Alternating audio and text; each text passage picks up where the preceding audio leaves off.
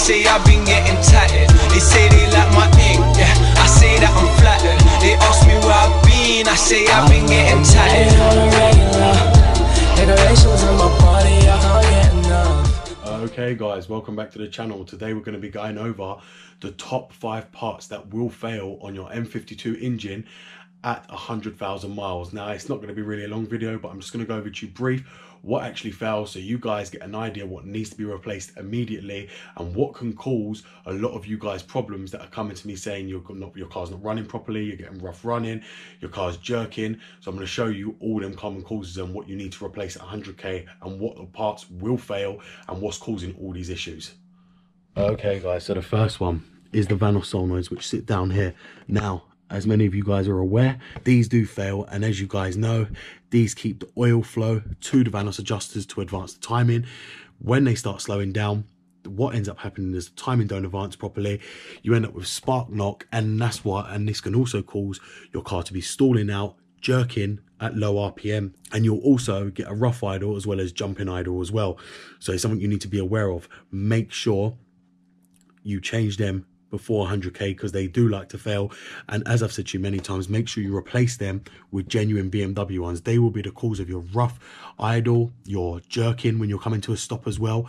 So change them out, because what's happening is they're stopping and they pulse open and close to pump oil up to the Vanos adjusters, and if they ain't operate properly, they'll stall your car because they're needed to advance the timing and also to retard the timing, and they're constantly used when the car's running. They're controlled by the DME, and if DME feels they're not running properly, your car will go into limp mode and it'll throw an engine management light.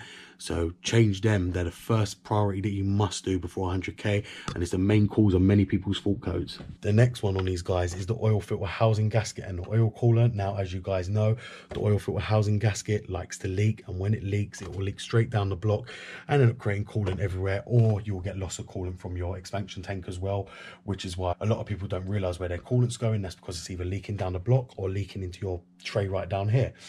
Now, if you're never done it before, it's a very easy maneuver. All you have to do is get a swivel socket, get it underneath here to release this torque spot right here, and then that's it. You can get it straight out, or you can just lift the manifold up, unloosen all the manifold bolts and just pull the manifold up so you can get more room in there. But it is an easy job to replace, and when it does leak, what ends up happening is it leaks down onto the belts and will derail your belts as well. So be aware of that it will derail your tensioner and destroy the belt if you don't replace that in time. And it is a common issue. It can fail between around 50 and 80k, and that's because of the engine heat cycles. Too many heat cycles end up destroying the gasket. I do recommend though that you use an official approved BMW gaskets, because if you do buy a Chinese one or a cheap one, it will fail again and you end up replacing it 50 times. So there is no point keep doing that job, because what ends up happening is you end up threading these screws here and then you end up needing new bolts. So do it once and get it rectified immediately. The next one guys on this is the CCV. Now as you'll see, it sits at the back right down there where all the pipes are, and it runs all along to the manifold there. Now all the CCV system runs up to the valve cover and then down to the sump.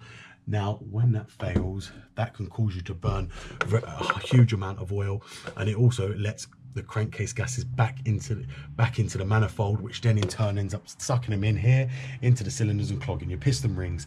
Now, you would have gone to see my piston ring video about cleaning the piston rings on this. Now, if your CCV does fail, you will know, because you'll get a huge amount of smoke from your exhaust, and also that's usually from the CCV sticking. Now, it's not a hard job, and the manifold can be taken off in less than 15 minutes once you know how. I can get this manifold off now in literally 10 minutes.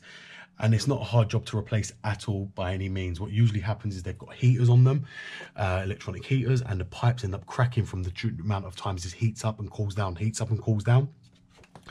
Now, if you look down in the manifold, you'll see a little heater valve, which you'll see right there, which I've disconnected, which is the PCV heater, which can come on its own. Now, my best advice is when you put the manifold back, do not plug that back in, because as you guys know, it can burn your house down and cause your whole car to set alight, so you do not want that plugged in.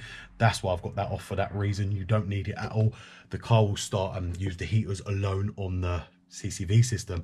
But again, if they do crack, what will happen is oil will get into the foam bits and you'll start leaking oil out the back of the engine. The pipe going to the sump likes to break as well and become brittle and break, and it will throw oil onto the floor where it's not going back to the sump properly. So you've got to be aware of that as well. The next one on these guys is the valve cover, which is down here, and as you guys know, and the bolts. Now the valve cover on these do like to fail around 80 to 100k. Now when they fail, what ends up happening is usually because of the CCV blowing too much excess pressure into the crankcase, and what ends up happening, these bolts here end up stretching up, pulling up because they're aluminium and they're torque to yield. So what ends up happening is forcing the torque up, and that's why a lot of people end up finding that their bolts are snapped inside the head. Luckily they're aluminium, so you can just turn them out easy, but what ends up happening is they get pulled out, and then it ends up leaking oil down here or out the back of the valve cover down the back there, and then you end up smelling the burning oil smell into your cabin. That's usually from the valve cover where it's failed. So it's something, again, you have to be aware of, and it's something that will fail around 80 to 100k.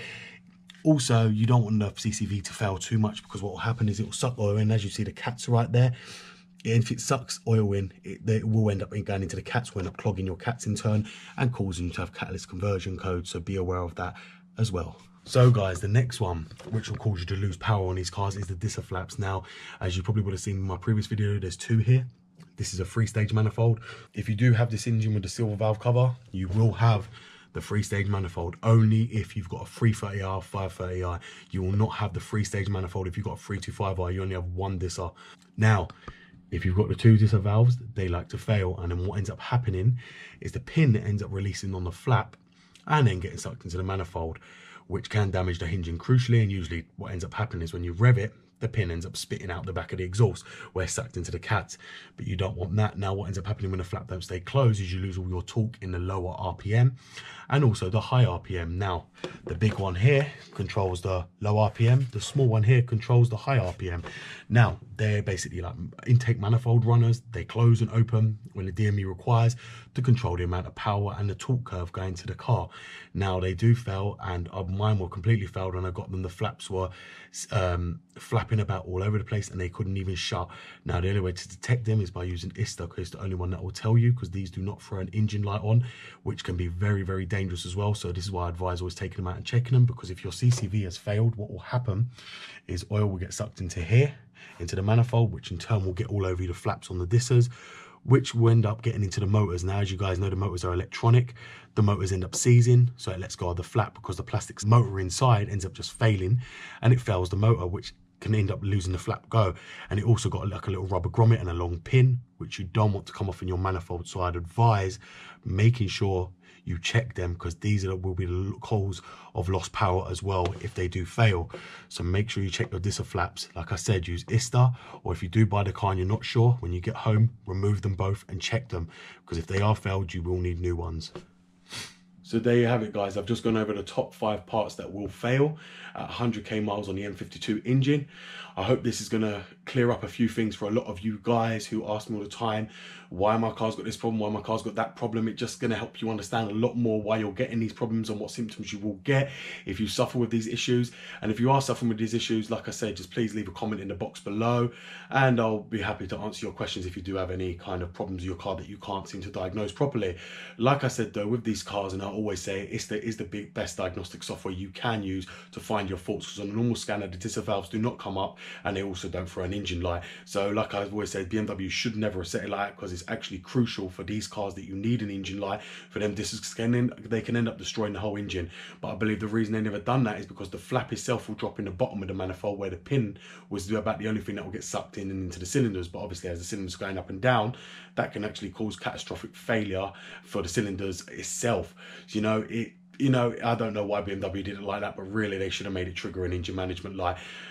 But I hope you've enjoyed this video, guys. If you have enjoyed it, please give it a thumbs up. I know a lot of you guys will enjoy this N52 video, because you guys know I've got a lot of subscribers for N52, and you guys are my N52 subscribers. So this is why I try and put as many N52 videos as I can for you guys. So please go ahead and subscribe if you haven't as well. This is BMW Dr. Dean here. Thank you very much for watching, guys, and goodbye.